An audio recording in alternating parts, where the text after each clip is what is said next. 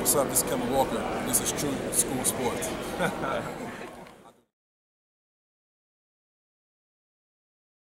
When you look at the landscape of point guards in the NBA, where do you feel you fit in? I feel like I'm right there with the best. I mean, I averaged 18 and 9 last year. You know, I feel like those are top 5 numbers, top 6 numbers, point guard wise. So I feel like I'm just right there. Just the thing that's I think holding me back from being one of the top point guards is just winning. Getting out the second round, getting out the first round.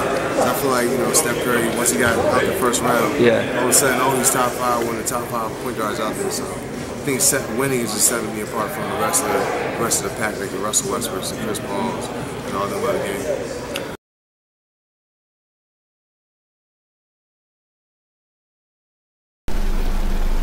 Hey, what's going on? It's your boy BT, and I came here to talk some NBA with the thousands of True School Sports subscribers. What's going on, guys? Now, the Sacramento Kings have taken a risk. They have rolled the dice, and they have signed former standout point guard Ty Lawson to a 1-year deal. Now, this comes off the heels of Ty Lawson's, ridiculously huge decline and downward spiral and off the court issues that have hindered him from being one of the upper echelon point guards in the league. I mean, now when we talk about the best point guards in the league, we talk about Chris Paul, Russell Westbrook, Damian Lillard, some people put John Wall in there, Kyrie Irving, Isaiah Thomas, Kyle Lowry, Kemba Walker, guys of this nature. But there was a point in time where just 2 years ago, you could say that Ty Lawson might have been the most underrated point guard in the NBA. If you go back to the 2012-2013 season when the Nuggets were the 3rd seed in the West, Ty Lawson was averaging just a shade under 17 and 7. And his play picked up as the years went on. From 2013 to 2014, he averages 17.6 points, 8.8 assists. I know and pretty much the same numbers as the following year in 2014, 2015. And he was always one of the top guys in as far as point guards go. In double doubles, he was right there with the Chris Pauls and the Rondos of the world. He was right there in the top 3 as far as double doubles among point guards. And he looked to become.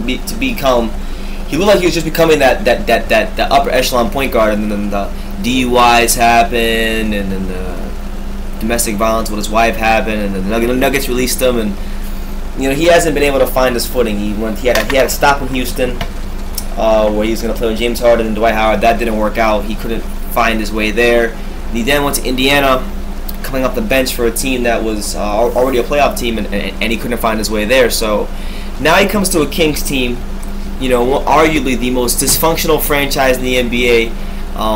They have an uber talented, big man, DeMarcus Cousins. They have some good young players. And now he, with all of his off-the-court issues and not even being able to lead himself, he's now being thrusted into that role where he has to be a leader for a team that's been so void, has not had a leader in so many years.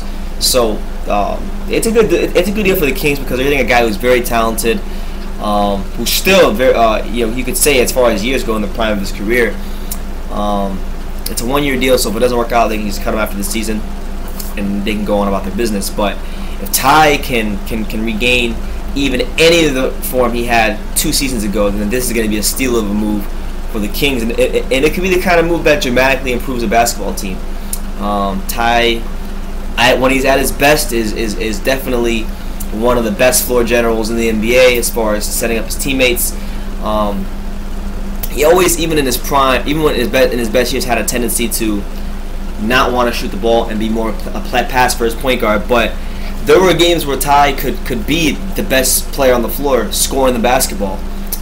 So he could be a Swiss Army knife of a point guard for the Kings. He just has to have his head right, and that's the only thing stopping Ty Lawson from being a really good point guard in this league. But all in all, I think it's a good signing for the Kings. Definitely low risk, high reward type of signing, which to me are always some of the best moves in the NBA.